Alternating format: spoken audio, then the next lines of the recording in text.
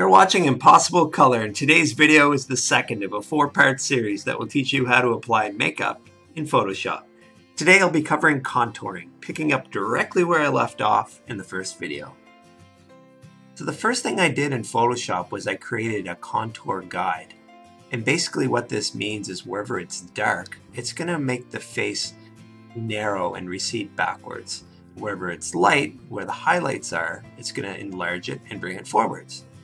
So first thing you want to do is just do a quick look online and find out what the proper contour guide would be for your face type, whether it be heart, square, oblong, round, diamond, or whatever. So for this particular model, she's got a round face.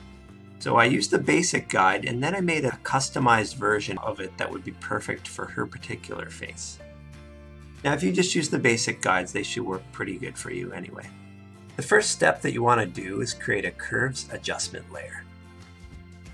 We're going to do the first one for the contours. Grab a spot in the middle and drag it down until the whole face darkens but doesn't turn to black. Then you can invert the layer mask so that it's black. And you can call that the contour layer. Now we're going to make another one for the highlights. Push it up until it doesn't turn white but just brightens the whole face. Call that highlights. And invert the layer mask for that, so it's all hidden with black. You can hit Ctrl-I to do the inverse of the layer mask. Now you're going to select a brush, and you can use a soft or a hard brush, it doesn't matter because we're going to blur it later anyway. And just start painting along the nasal bridge to narrow the nose a little bit.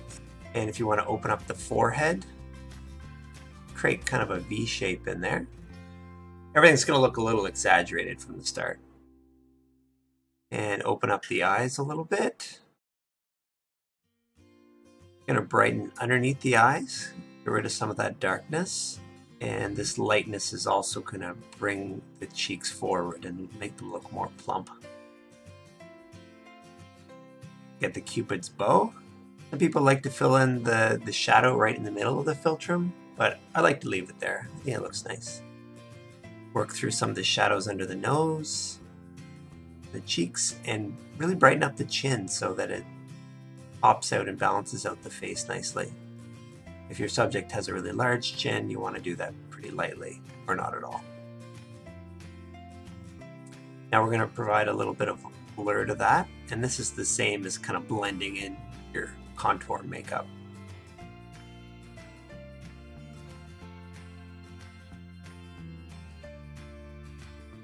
And now for the contours. Look at our guide again. Use our brush and we'll start working through the forehead. If your subject has a really large forehead, you want to do this a little bit more. And if they have a small forehead, perhaps not at all or very little. Add some depth to the nose. A little shadow underneath the lower lip helps it look more full in the same way that the highlight on the upper lip makes that look more full. I'm going to provide a little more shape to the nose. I'm going to draw out the cheekbones by creating some shadow underneath here. Now this can be a little bit rough, it doesn't have to be perfect because we'll be blending it in right afterwards anyway. Add some more depth to the eyes. That'll help them pop. And you can do several passes on this to get a nice blended look. I'm going a little bit fast for the sake of this video, but you may want to do it in many steps.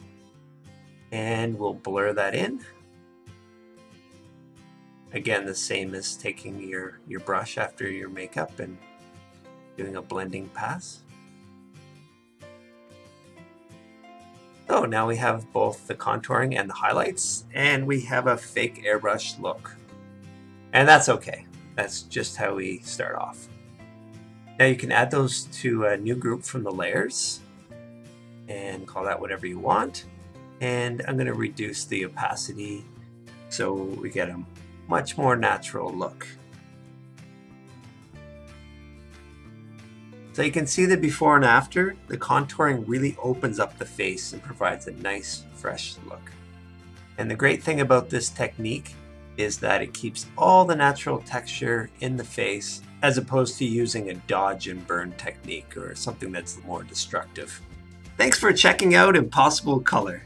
Make sure you stick around next week where I'll be going through step 3 of 4 in the Photoshop makeup series, lips and blush. If you found this video useful, you can show your support by clicking thumbs up or subscribing to my channel button below. If you have other useful tips for Photoshop makeup, please share them with the community through the comments below. And if you have any cool ideas for new videos that you'd like to see covered, just let me know. We'll see you next week.